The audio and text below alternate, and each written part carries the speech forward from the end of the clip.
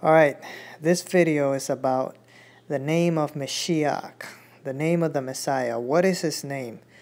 There are many people out there that still do not know the proper name of Messiah. And we're going to take a look at that in this video. We're going to go off of what Scripture says, not what we think or what we've been told. Alright? Now, there are many names for Messiah. Some people call him Christ, some call him Jesus, others call him Yeshua, some Yashua.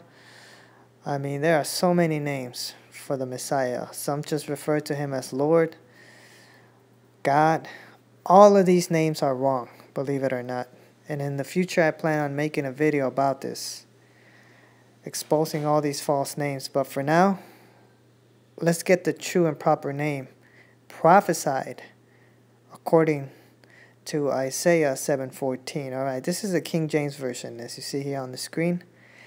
And Isaiah 7:14 says that, therefore, the Almighty himself shall give you a sign. Behold, a virgin shall conceive and bear a son, and you shall call his name Jesus. No, wait a minute. That's not what it says now, does it? It says Emmanuel. That is the name that was prophesied in the Old Testament. Most people do not use this name. They toss it to the side and use the false name Jesus, which means the horse, or to command a horse, an animal, referring to the horses of the apocalypse. One of them being the Antichrist. That's whom Jesus is. Lord means bow. God, the short name for Lucifer, Gadriel. Take a look at the book of Enoch. What's the other one? Yeshua, which is an acronym for may his name be blotted out in Hebrew. Something that the false Jews made up, concocted to fool people. Some say it's Yahshua. Why would he have Shua at the end of his name when Shua was the first wife of Judah, the Canaanite woman, whom gave him 3 wicked children? So we're going to take a look at this. We're going to examine all this because there's so much confusion out there. So let's get to the bottom of this. It's going to be a short video, quick and to the point. We're using Scripture, and we're going to use the Strong's Concordance. It's not that complicated, people, all right? Just follow me. All right, Isaiah 7:14 says that the virgin will bear a son and will call his name Emmanuel, not Jesus. All right, moving on. Next verse, or verses, I should say. The next verses are from Matthew chapter 1, verses 21 to 23, King James Version. It says that she, Mary, would bring forth a son and will call his name Jesus. Okay, here they have Jesus, all right? And then it says that he will save his people from their sins. So pay attention to this verse. The name Jesus is connected to what it says next. It has to do with salvation. So therefore, this name has to mean or has to be associated with salvation, right? It says that he will save his people from their sins. That's why they would call him Jesus. But if you take a look at my videos on the name Jesus, you'll find out that the name Jesus either means earth pig or the horse, Jesus. So we know that they inserted this false name to have you worship the wrong Messiah. All right? Verse 22 takes us back to Isaiah. In the verse we just read from that chapter in the book of Isaiah, it says, now all this was done that it might be fulfilled, which was spoken of the Almighty by the prophet. What prophet? Isaiah. He said or wrote, behold, a virgin shall be with child and shall bring forth a son, and they shall call his name Emmanuel, which being interpreted is Yah with us. Emmanuel. Yah with us. Alright? So there it is. It's not complicated. His name was prophesied to be Emmanuel. The name Jesus, or the title Jesus, has to do with one of his descriptions. What was he to accomplish? Salvation. So Jesus is not his name. All right, we're going to take a look at this. All right, now let's take a look at the Amplified Version. The Amplified Version will simplify things a lot more than the King James perversion of the Bible, because that's what it is. It was more pure back then than it is now, but the whole King James Bible is a distortion of the scriptures, basically. And most Bibles are, so you got to use what we're given. We got to use what we have to work with. Don't run away from the other versions, all right? Okay, so what is this? This is Matthew chapter 1, verses 21 to 23, all right? Same verses we just read, but this is from the Amplified Bible version, all right? It says that she, the Virgin Mary, would bear a son, and you shall call his name Jesus.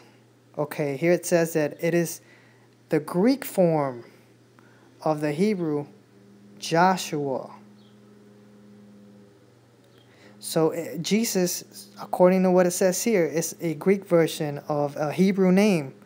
So his name is in Hebrew, not Greek, Latin, or English. For all you viewers that want to debate this. All right? Period. That's what Scripture says. Doesn't matter what you think. It doesn't matter what you call him. If it's not the right name, then you're going off. All right? And then it says here that the name Jesus, look what it means. Jesus is the Greek form of the Hebrew, the original name in Hebrew, Joshua, which means Savior. So does Jesus mean Savior? Of course not. Go watch my videos on the origins of the name Jesus, and you will see that the name Jesus in Hebrew does not mean Savior. It was inserted there. Joshua is not the proper name either. That is the name of one of the Israelites. He has a book attributed to him in the Old Testament. That's not the name. So they're just playing games. They're playing this wordplay. It's name play. They're just switching up the name, causing confusion. They don't want you to know the true name. But it's right there. Now, they can't leave us without nothing, but they'll make it very hard for us to understand what we're reading. So they'll make it like, they'll turn things into like a puzzle, a Rubik's puzzle, and you gotta watch out, you know. You gotta look out for certain things, be careful with this, that. So the more you're familiar with history, with the scriptures, the more you do research, you won't fall for these stumbling blocks that they insert there. So Jesus does not mean salvation in Hebrew, okay? It has a different meaning. Joshua is not the name either. So Jesus must mean Savior, as it says there on the screen. I highlighted it for you, all right? Keep that in mind. Okay, so it says he would be called Savior in Hebrew. And we're going to take a look at that word Savior in Hebrew in just a minute, all right? Because he would save his people from their sins. That is, prevent them from failing and missing the true end and scope of life, which is, yeah, all right. So verse 22 says that this took place that it might be fulfilled, which the Almighty has spoken through the prophet Isaiah. Behold, says verse 23, behold, a virgin shall conceive, shall become pregnant, and give birth to a son, and they shall call his name Emmanuel. Not Jesus, Emmanuel. Which, translated, means Yah with us. Alright? So let's take a look at this word here in the Hebrew, Savior, because Jesus, the name Jesus, as you see here, must mean Savior in Hebrew. But we know that the syllables Jesus do not mean Savior or salvation in the Hebrew. So we're going to take a look at the proper word for Savior in Hebrew, all right? Here it is. 3467 in the Hebrew, using your Strong's Concordance. This is what it says. Yasha, to deliver, to save. They would call his name Yasha, not Jesus. Look, take a look at the word Yasha. It's 5 letters like the name Jesus. All right? And this is what it means. This is Nas Exhaustive Concordance. All right? So we're going to take a look at 2 different concordances. So it means to deliver. It also means salvation, deliverer, See that? Savior. There it is. That's a proper word. All right? Not the concocted name Jesus, which is made up of 2 syllables. G, which could mean proud, to command an animal. So is the horse, commanding the horse. The horses of death. So that's what most are praying to. That's what most are worshiping, you know. Christ is a false deity too. Krishna has to do with Christ. So Jesus Christ is a concocted name of pagan gods. The name God also. It's another short name for Lucifer's true name. Go read the book of Enoch. And then you also have Lord, which means bow. I mean, there's so many. Yeshua, which means may his name be blotted out. It's that's what it means, but they hid it within those words that make up that name, Yeshua. So that's another false name. So you just got to do your research. You'll find out that what I'm saying is indeed true. All right, so here's Yasha, right? Take a look at this. Save or Savior. See that? It means salvation, to give victory. It means victory. Or it means save or Savior. All right? There it is. Savior. Deliverer. And that's what it says in Savior. That's what it says in the Amplified Bible. Let's go back. There it is, Savior. So if you read it in the original language, verse 21 of Matthew 1 would read, she will bear a son, and you shall call his name Yasha, which is Hebrew. Not Joshua, Yasha, which means Savior. See that? So, Yasha Emmanuel. The true name right here. Emmanuel, Yah with us. Alright? Savior, or Jesus, or Yasha, that's just describing what he was going to do. It's like a title, one of his attributes. He's a Savior. But here's the prophesied name, the correct name according to Scripture. Yasha Emmanuel. Alright? So the name is not hitting anymore. There's no reason for people to, oh, I don't get this. There's people, I see many Christians still refusing to bend to the proper name. And, I give them links, I give them all the evidence, and they just rebellious. They're sealed with the mark of the beast. They're going to get destroyed. They're your enemies. Christ said, I should stop. I'm sorry, I shouldn't be using that. Another thing, I'm going to make a video about polishing our vocabulary. These false names for the Messiah, all these pagan deities' names and false gods, they got to be removed out of our mouths. And, I'm guilty of that, so I'm working on getting rid of some of these names. I'm used to calling them Christ a lot. But, I have older videos where I might have called him Jesus Christ, God. But, I figure leave them, right? To draw in the crowd that is still at the lower levels of understanding. But you gotta reach the highest levels to this. So I'll leave them for now. But anyways, yeah, there are many that just sealed with the mark of the beast. They're gonna be destroyed.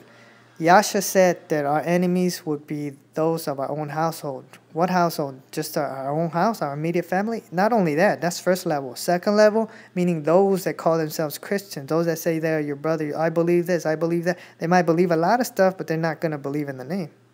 Revelation says that his people will have the seal of the Creator, the name of the Creator in their foreheads. Those that are going to be destroyed have the 666, Sus, Jesus. The adversary went by many names back in the day, the times of, Babylon, Egypt, Assyria, the second Babylon, the time of the Medes, the Grecians, and now Rome. He just uses different names. He goes by different names, not the Heavenly Father or the Son. All right? I have enough videos on these false names, and I mention them in some of my videos. So there's no reason to be confused, So that's what it means. There it is. In the Hebrew, 6005, Emmanuel. Yah, not I'm Manuel. But like I said, another thing about the Strong's Concordance, don't think the Strong's Concordance is that reliable. I mean, it'll give you the truth, but they just like they did with the Bible, they mix things up. So you got to look for them here and there. You really got to dig deep, get to the root of the word, and examine them carefully, you know? Because they'll tell you, okay, this is the name, Jehovah, but Jehovah means ruin or destruction. So they'll throw it in there, but they don't want you to get familiar with the words. But then the word will be like in another page or somewhere, you know, another number. So it's there, like I said. They can't leave us completely without nothing, but they'll make it very difficult for us to find the answers, you know. So, so yeah, there it is. Look. I'll leave the links up. I don't want no excuses anymore, you know. I'm sick of hearing Christians still refer to him as Jesus. Look what Jesus means in Latin. Sus means pig. G means earth in Greek. So if you take the Greek and the Latin and you translate that name Jesus, Jesus, it means earth pig, land pig, you see? So, I mean, come on, people, get it together. Okay, so there it is, Emmanuel, right? Yah with us. A type name of Isaiah's son, Emmanuel.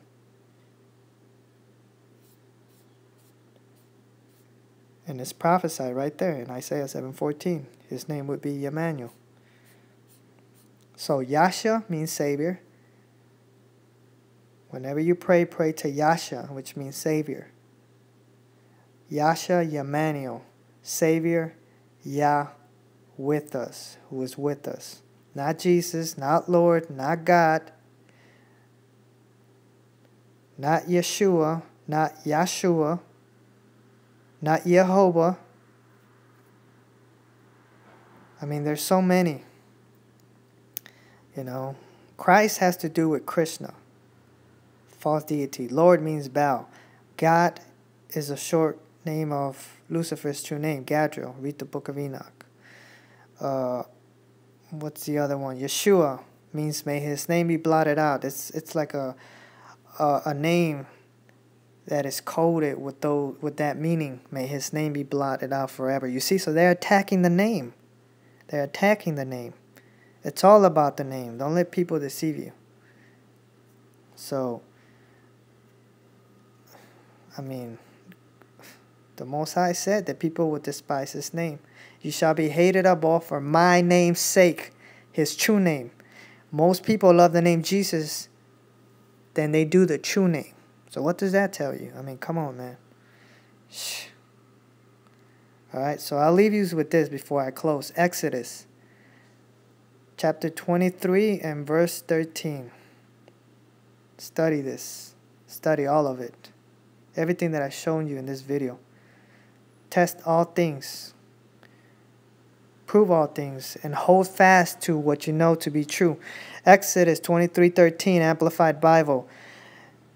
And all I've said to you, take heed. Do not mention the name of other mighty ones, either in blessing or cursing. Don't say God bless. Don't say God damn. Don't be blessing people in the false names of these deities. And don't curse them either. Do not let such speech be heard from your mouth. Don't pray to these names. Don't bless others in these names. Don't say God bless. Don't say God damn. Alright? Keep these names far from your lips because you're invoking these deities. Alright? Be obedient. We gotta polish our vocabulary when it comes to these names. Alright? So until then, shalom. I love you. Take care. And may you be blessed by this truth that you're being shown. Alright? Shalom.